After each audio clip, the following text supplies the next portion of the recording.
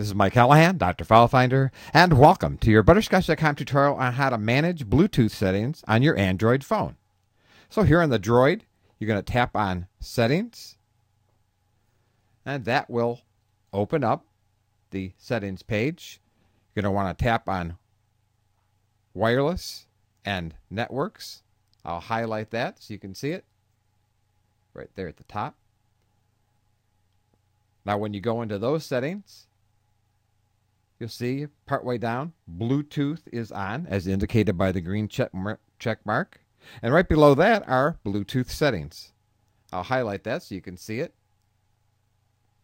Now we go into Bluetooth settings, and we have a number of options. You can see that it also shows Bluetooth is on, and you could turn Bluetooth off and on from within Bluetooth settings.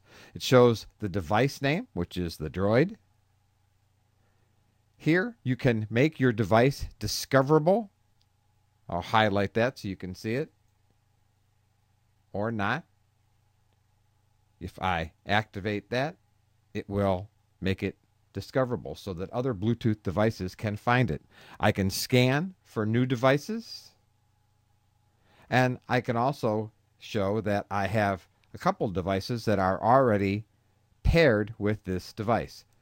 Jawbone headset is paired but not currently connected, and my MacBook Pro is not yet paired with this device.